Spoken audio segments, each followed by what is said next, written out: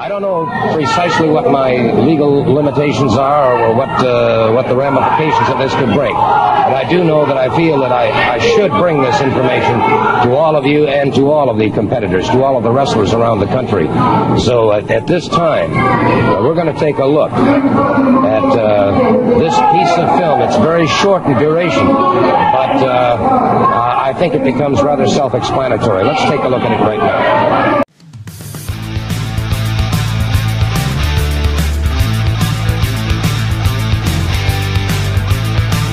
Make sure to like the video, subscribe to the channel and turn on the notification bell so you never miss an update.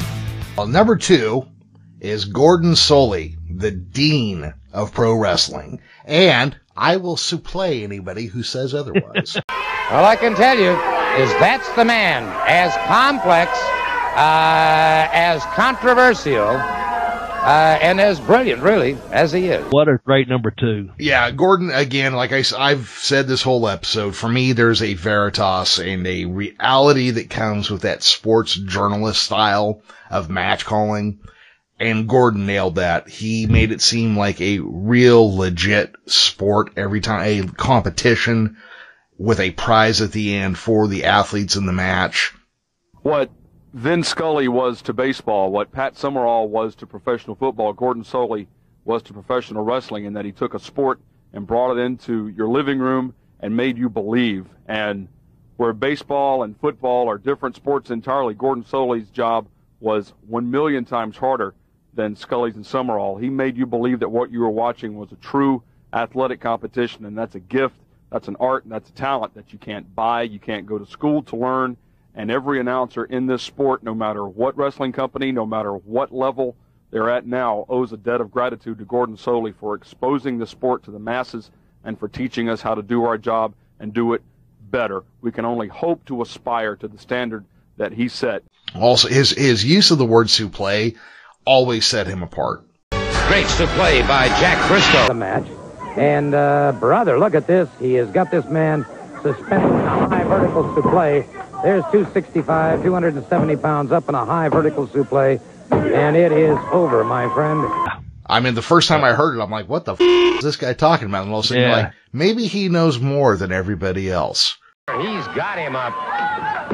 High vertical supplé. To go back to Jim Ross, he cites him as his most significant influence of his career.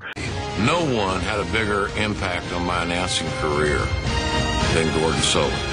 So that's kind of to show what kind of importance, if everyone's out there, if you want to bitch and moan and say, well, JR should have been number 1 or whatever, consider this, you know, our number 2, Gordon Solie, is cited by Jim Ross saying that was the most significant influence on his career as an announcer. Gordon's unique style through the years, he developed a style where he kind of like in a doctor's office, listening to all of these descriptions of the human anatomy, if you will, and Gordon had a very unique way of kind of weaving that into his play-by-play commentary.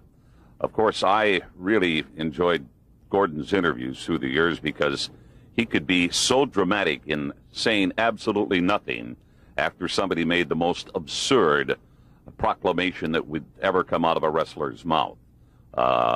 Somebody would say something to the effect that this would be the last match for Eddie Graham or whatever the case may be, and Gordon would just stare the individual down. It was very dramatic, very effective. I picked up some of his things through the years and utilized them. Not that I would ever knock off any of Gordon Solie's stuff, but he was truly a national treasure in professional wrestling broadcasting. Gordon Solie was just great, and you know, he came up with the wearing the crimson mask.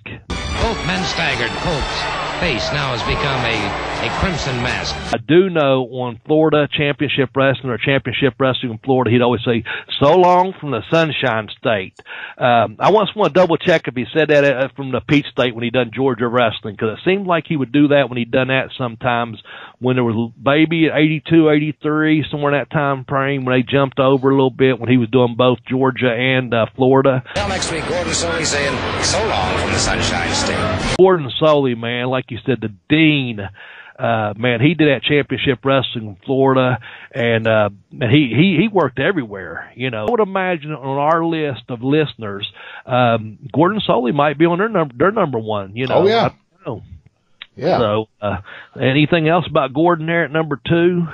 No, I think, you know, for people who don't know Gordon Solie, all I'm going to say is you need to go find some matches. I mean, they're not going to be as energetic because, Gordon was probably drunk when he was calling some of those.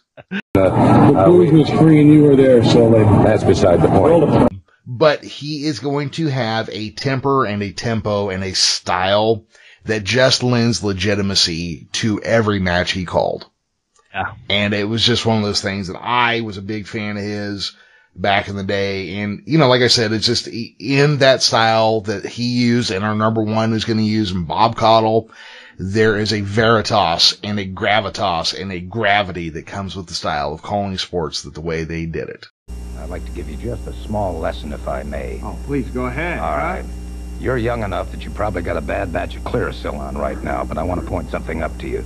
There's only one thing, my friend, that you're ever going to take to your grave, and that's integrity. You can't take money, you can't take property. All you can take is your reputation and your integrity. If you think for one moment that I would be employed by you to foster what you seem to believe in as a manager in professional wrestling, basically a leech, a parasite, living off the fine athletic bodies of wrestlers, sir, you're sadly mistaken. And as far as I'm concerned, if you have anything to do with this show in an ownership position, I'm gone. Am I clear?